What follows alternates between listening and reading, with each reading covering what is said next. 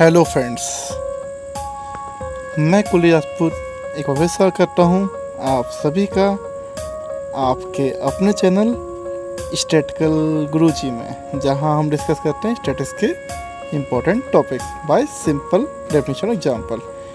आज का हमारा टॉपिक है हाइपोथेसिस और इसके प्रकार, मतलब परिकल्पना व इसके प्रकार। बहुत ही इंपॉर्टेंट टॉपिक है, पूरा दिखेगा।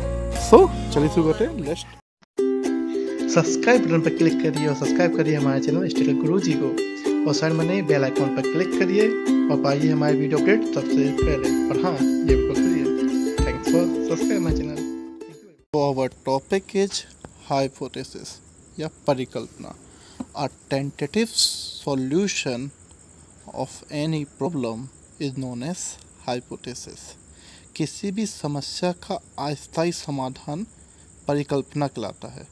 सेकेंड डेफिनेशन हो सकती है the assumption made about any unknown characteristics is known as is called as hypothesis.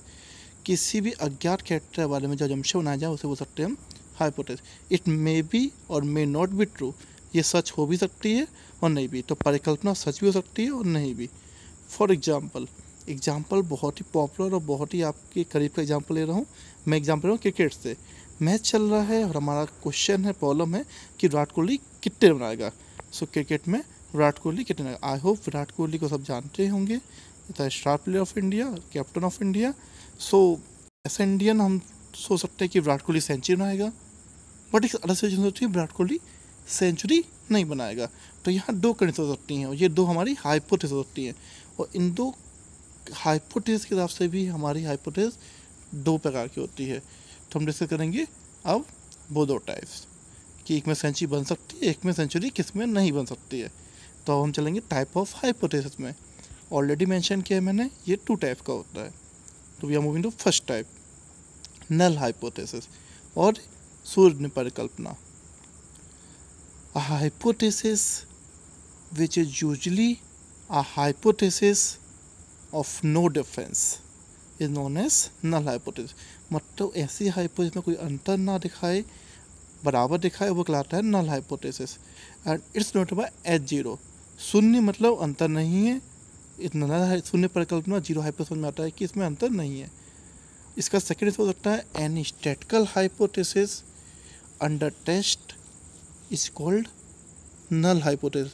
मतलब ऐसी सांख्यिक परिकल्पना जिसका कि हम परीक्षण करते हैं वो कहलाता है नल हाइपोथेसिस। एग्जाम्पल पुराना ही लिया हमने। सो वही एग्जाम्पल है कि हम डिस्कस कर रहे हैं कि विराट कोहली द्वारा क्रिकेट मैच में कितने रन बनाए जाएंगे।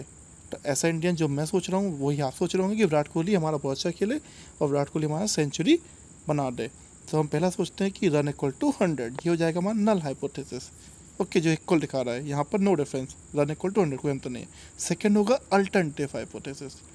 Any hypothesis which is complementary to the null hypothesis is known as alternative hypothesis. मतलब जो नल हाइपोथेसिस कॉम्प्लीमेंट्री हो, पूरक हो, उसे छोड़कर जो है वो कहलाता है हमारा अल्टरनेटिव हाइपोथेसिस। इसको हम नोट करते हैं H1 से। किससे? H1 से। मतलब नल हाइपोथेसिस जो बचता है वो सब कहलाता है हमारा अल्टरनेटिव है।